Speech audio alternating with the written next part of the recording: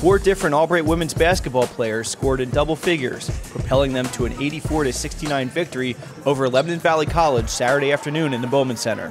Lebanon Valley managed to keep it close in the beginning as Albright took a 31-30 lead into the half. Nina Mazzarelli and Alicia Lofton led the Lions, each scoring 7 points. They would take a 52-47 lead into the fourth quarter. Shannon Thomas hit a three-pointer with 4:52 left on the clock to spark a 24-13 run, and the Lions never looked back. Mazzarelli also added a three-pointer with 3:11 left on the clock to push it to 72-62 as Albright led by double digits for the first time in the game.